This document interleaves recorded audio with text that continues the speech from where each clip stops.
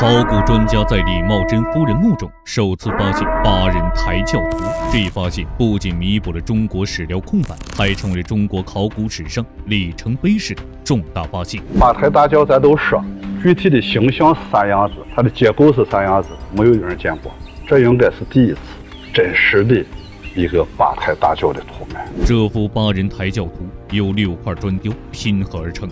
轿夫身穿白色交领长衫，外面的红色长衫系于腰间。前排第一个轿夫右肩抬轿，左手抚胸前衣领，像是天气太热，想揭开前襟凉快一下。后排最后一位轿夫竖起拇指做夸奖状。8人抬轿图整体保存完好，刻画细致入微，有不失，生动俏皮。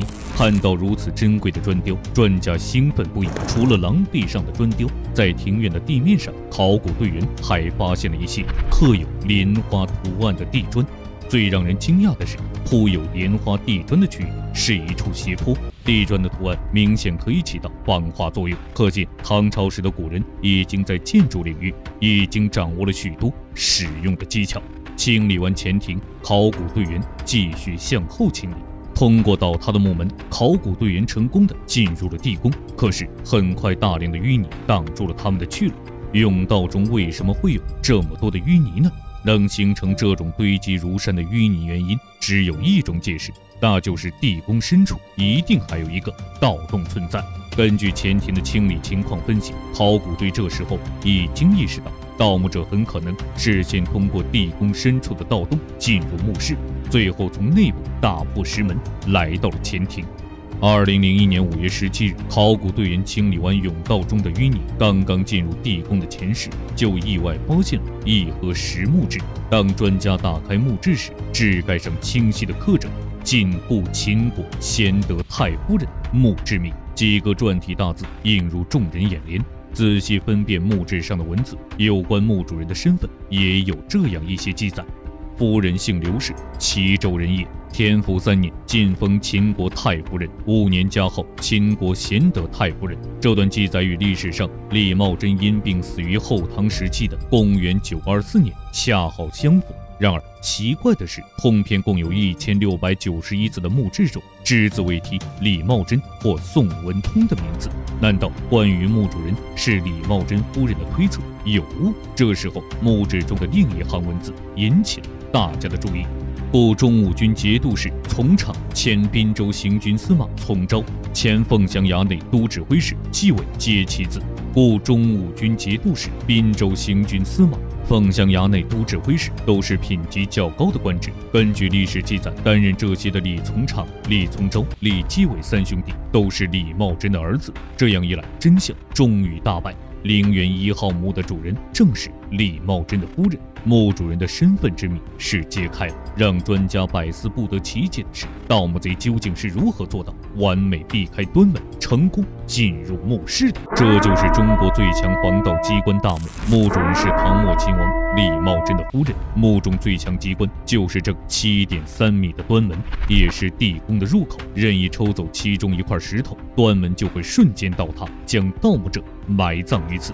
然而谁又能想到，这座杀伤力最强的机关大墓还是没能逃脱盗墓贼的毒手。盗墓贼究竟是如何巧妙避开机关进入墓室的呢？跟随考古队员的步伐，带领大家揭秘最强防盗机关墓被盗之谜。从前室继续向后，在清理出一段大约6米长的甬道后，考古队员进入到了一间拥有穹隆顶的墓室当中。已经抬头一看，上面有个盗洞，这个时候已经觉得这里面不可能有多少东西。这是一间私语炫进式的墓室，从形成盗洞的痕迹以及墓室内的淤土来看，大墓应该是建成后不久被盗的。也许是在后来的战乱中，李氏家族势力大部分消亡后，熟悉大墓虚实的关键人物参与了盗窃。大墓的前庭、前室和后室共有7间耳室，后甬道和后室耳室中还分布有17个与地面平齐、高度1米左右的壁龛。这些空间曾经分门别类地摆放着许许多多的随葬品。发掘至此，除了陆续出土大量的小件铜器和一件作为大型器物支撑的银器外，最大的收获就是前庭和后甬道发现的砖雕和石造像。那么究竟是谁如此精准，通过盗洞直接进入后室，并且成功躲过了端门这个死亡陷阱的呢？还有可能不是一次就拿走。在清理这个盗洞的时候啊，发现这个盗洞这个壁啊，相对还比较规整光滑一点，应该是多次上下形成的。我是觉得这个盗墓的也许是啥呀？是过一段时间去一点东西。由此看来，盗墓者很可能就生活在墓葬附近，甚至很有可能就是建造大墓的工匠。这个1号墓挖完以后，我当时的主张是不要再挖这个李茂贞墓了，就是这个东边这一座墓。规模较小的1号墓没能逃过盗墓者的洗劫，专家对目标更大的2号墓早就有不祥的预感。但是1号墓华丽的端门、复杂的墓葬结构以及砖雕和石造像的巨大收获，依然鼓舞了很多人。大家都想看看李茂贞本人规模更大的2号墓地宫会是怎样一副壮观的景象。不久后，2号墓开始发掘。当专家进入李茂贞地宫后，里面的场景让专家简直不敢相信自己的眼睛。陕西省宝鸡市陵园村挖出唐末秦王李茂贞墓，让专家万万没有想到的是，本该比1号墓更豪华的李茂贞墓，不仅没有1号墓华丽的端门、复杂的墓葬结构，也没有砖雕和石造像的出现。难道考古专家挖出的是一座假墓？就是这个是不是个假墓？已经有墓志了呀，但是那墓志呢可能还迷惑人呢。就是从这个墓室的底部敲起来几块砖，再继续向下打的结果是啥的？在这个墓室的底部向下还有7米深，还是这个活土。这究竟是怎么回事呢？李茂贞墓为何会如此设计呢？2001年6月8日，在人们的期待下，2号墓的发掘工作正式开始。然而，让所有人都感到意外的是，2号墓竟然没有出现比1号墓还要华丽的端门。它后面是石门，有梁，有柱子，然后就石门山，就这种门。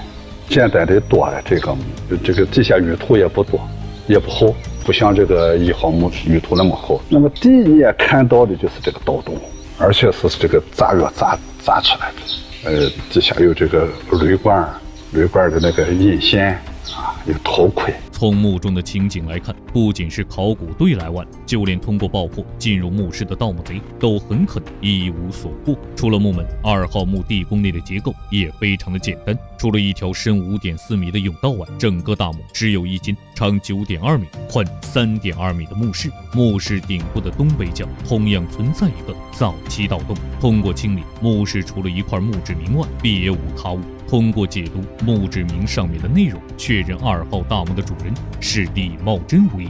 看到这样的情景，考古队员们简直不敢相信自己的眼睛。最终，考古队还是没能找到想象中的大墓。但墓框中如此深，经过翻动的活土是从哪里来的呢？这座墓挖的时候挖的这个坑，实斜的这个坑很大，但是这个建造这个石室这一部分很小，回填了将近一半，回填了7米，然后在这个上面再选一个石洞室，而且石洞室周边也是活土，就是这个挖的很大，最后建的这个墓室很小。那么究竟是什么原因出现这样大墓框小墓室的奇特现象呢？对于这个问题，专家给出了这样的猜测：很可能是墓主人突然间死亡，墓主人生前身体一直很好，没有提前为其修建古墓，人突然间死后，他的家人才急忙为他修建陵墓。考虑到墓主人生前尊贵，所以将陵墓修得很大，但是后来不知道是出于什么原因，墓框修建得非常大，墓室却修建得很小，最后草草就把人给埋了。然后专家查阅史籍文献后，却发现李茂贞并不是突然战死或暴病而亡的。这个时候，专家又提出了另一种猜测：李茂贞去世以后，他所统治的这个区域处于衰弱期，实力大不如从前，是不是已经没能力建造这么庞大的墓室了？下来一个是其实不应该在这儿设的，这是开玩笑可以设，但是这个儿女啊，特别是这个儿子啊，是不是爱他妈不爱他爸？这个李茂贞夫人这个墓是因为他这个儿子是不是已经有一定的实力，能不能做得更好一点？之所以出现这看似不合理的推测，其实一点都不奇怪。在封建社会的帝王之家，父子之间的亲情往往会被权力的争斗彻底掩盖。或许在李茂贞和他的继承人之间就发生过一些不为人知的故事。你对李茂贞墓有什么看法？欢迎留言讨论。好了，本期视频到这里就结束了，咱们下期视频不见不散。